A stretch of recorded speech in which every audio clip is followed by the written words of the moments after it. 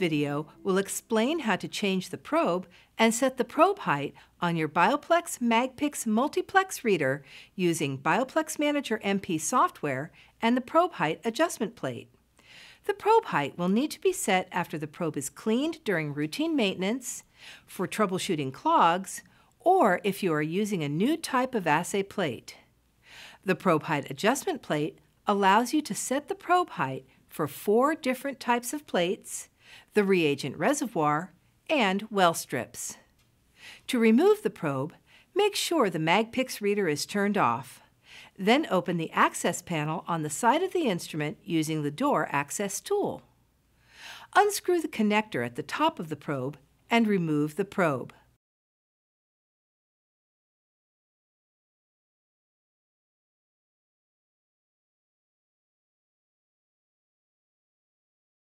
Clean the probe as described in the how-to videos that come with the instrument. After cleaning the probe, return it to the probe holder and screw the connector back on until it is fully seated. Close the access panel door. Turn on the MAGPIX reader and launch Bio-Plex Manager MP software.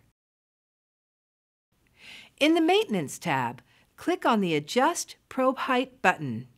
Once the sample tray has ejected, place the probe height adjustment plate, reagent block, and strip tube as indicated.